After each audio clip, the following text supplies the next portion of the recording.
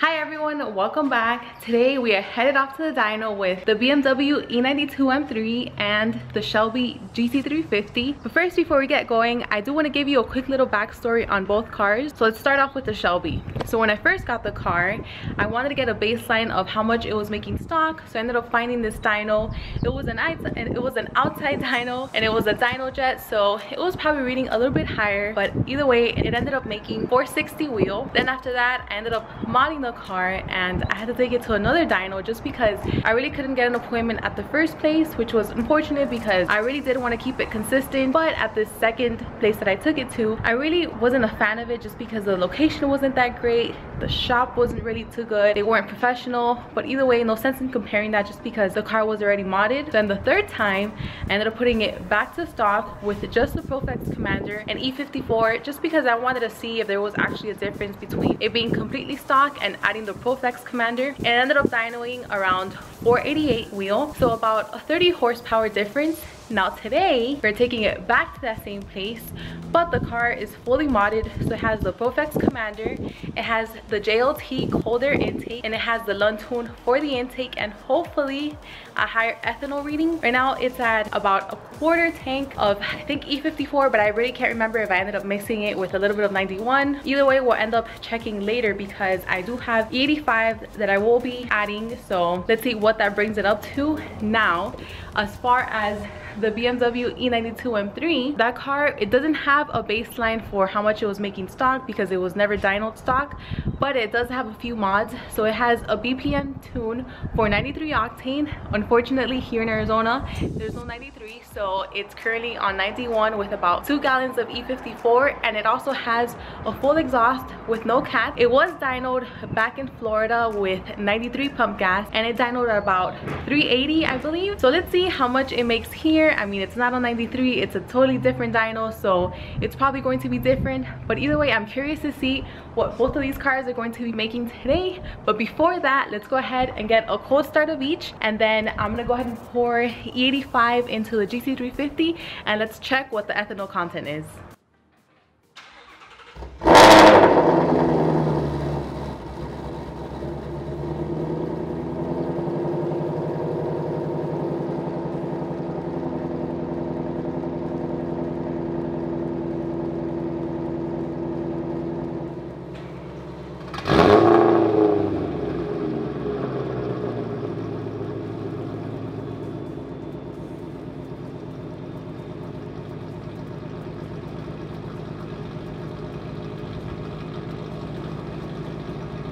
Okay guys, so I went ahead and poured the E85 and this is what it's showing right now.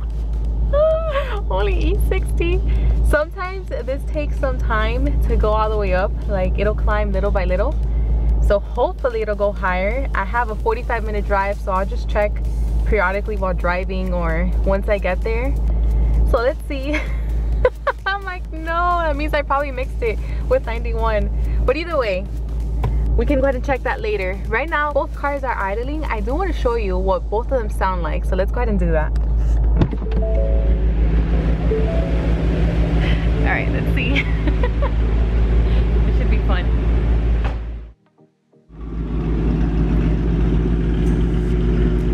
So I don't know if you guys can hear. You can only hear the M3. You can't even hear the GT350. And this is exactly what happens whenever I'm driving and the M3 is in front of me. I can't even hear the GT350. I can't even hear my thoughts of how loud that car is, but it sounds amazing. I love it. Alright, but with that being said, let's go ahead and get on our way. Alright guys, so we just got to Dyno Comp and they just took in the M3 right now. It might be an issue to see if they could strap it onto the dyno just because of the rear diffuser. It's a little bit too low. They were trying to see if they could see the lower control arms. They could see it, so they said that they might go ahead and give it a shot. So they just went ahead and did it first just because that one might be a pain. But let's hopefully they can get on the dyno just to see what it's making. And then we're gonna go with the GT350 and I'm so excited. I can't wait to see what it makes. But they always have some cool cars here. They have this GTR. I'm not sure if it was here last time, but either way, I was just talking to some guy that works here and he said that this GTR is full bolt-on with a flex tune and it's making around 620 to the wheel, and I think that's pretty much what we want the other orange GTR to make, so this is probably a good example. And they have this M5 here. They always have all these different cars. I like this. I like this all. These wheels, I think they look very, very good with the black.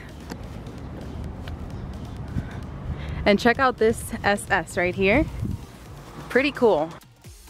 Looks like it needs some work, some paint work, but this is nice. I would love to have either one of these or just, wow, look at the inside too. Definitely needs some work. But I would love to hopefully own a classic in the future and have it as a project car, restore it. But let's see. And I think they always have. I remember this GT500 here last time. So I think, I don't know if it's the owner's car or I don't know, but it's been here and it's been a while since the last time I was here. But let's see. Hopefully they can get that M3 strapped so we can see what it's making, and then my baby. So they were able to strap it down. Good thing. So let's see now once he runs on the car. This is going to be crazy loud, so let's see.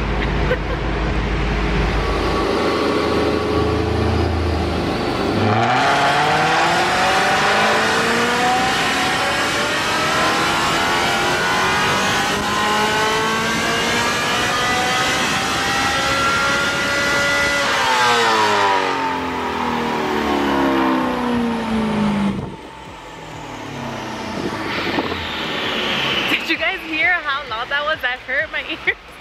I should have come with earplugs or something.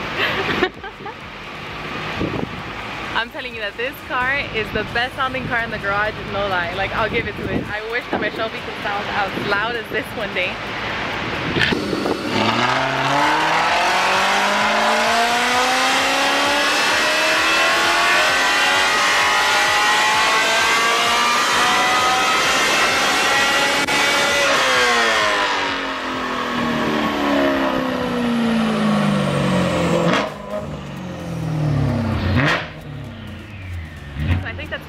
So I did 2 runs, and honestly I think I'm deaf, but of joy.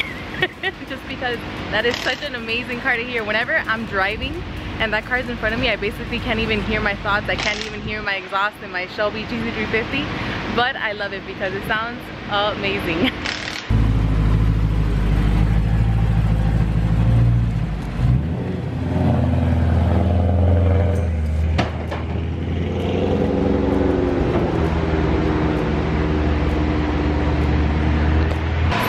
Done. Honestly, I'm quite impressed with what it made. I'm not going to tell you guys yet until we get home and I'll show you the dyno sheet. But now, GT350! Man, it is hot out there. And by the way, there's like a Subi line up here, except for that car. I'm not sure if these are cars that they work on and they're here towards the back, but I don't know. So these are some of the cars that they're currently working on. I always love coming here just to see. But this is crazy. This GTR right here, first of all, I like these. I like how it's done. I like these fenders. Really, really like it. And I like how it has the canards. I think this one was outside last time. Either way, this car currently makes $1,200 to the wheel. That's insane. But this is a nice and clean Fox body. Oh, and by the way, he said that they're currently working on this to make it a 1600 wheel car. So I am like, I don't even know. I can't even think of how that's going to feel. But I really like this shop because it's really clean. Like, it took me some time to pick a shop that I really liked. But this is it. Oh.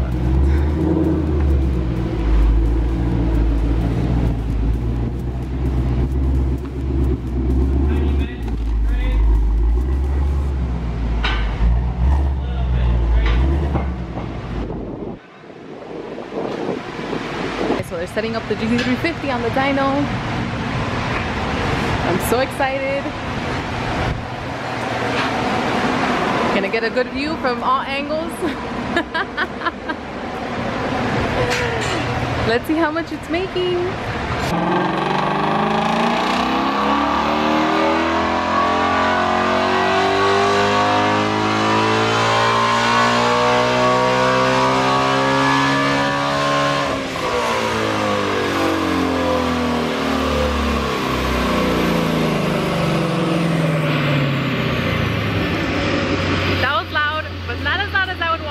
like the M3.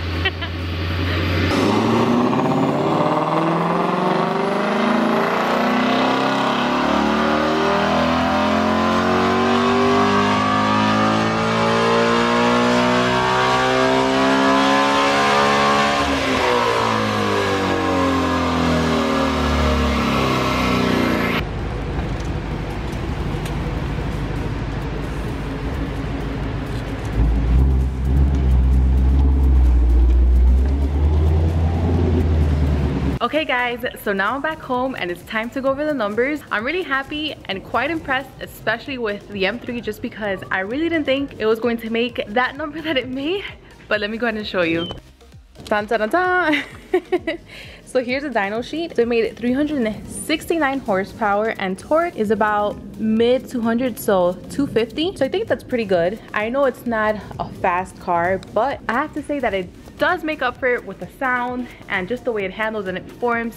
It's really fun taking it to the track and canyon carving. And like I said, there's no baseline on this car stock. Back then when it was dynoed in Florida with the same mods, so with the full exhaust, no cats, and the BPM tune with 93 octane, it dynoed 380, but then again, that's just a different dyno. This one compared to the other one. And this one, when we took the cars at, it reads lower than the dyno jet.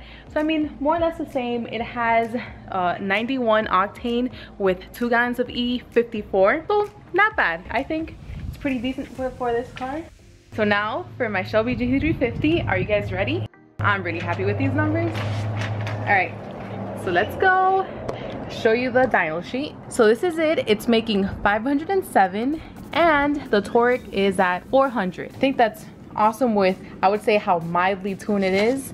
And this is what it was making before, so I took it to that same dyno place and it was just stock with the Proflex Commander and it made 488 and about the same torque, so 400. And I just did that just because I really wanted to get a baseline and compare it now just to see the difference. And I mean, I'm pretty happy with that, and it's just mildly tuned. I'm pretty sure I can get more if I add more things, headers, but for now it just has the colder intake with the Luntune for the intake and the Proflex Commander and E60.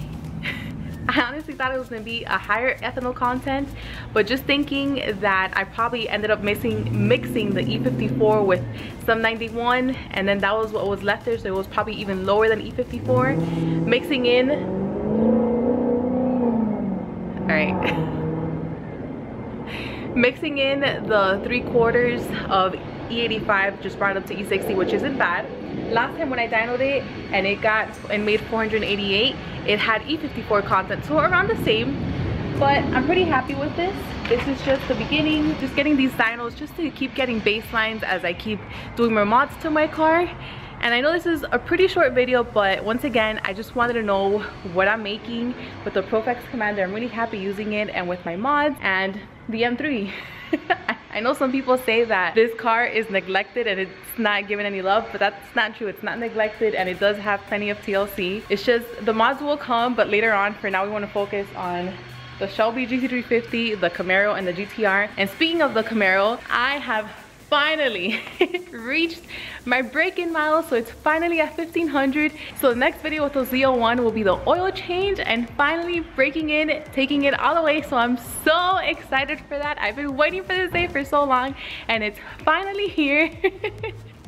And I'll also be getting a short shifter, an MGW short shifter. I know that some people have told me, when are you going to be getting that? It's taking me a long time, but I've been waiting on a tool to come in order to do that install, so I can't wait for that. It's going to be so much better when shifting for the Shelby GT350, so stay tuned for that as well. But thank you so much for watching. I hope you enjoyed, and I'll see you in the next one.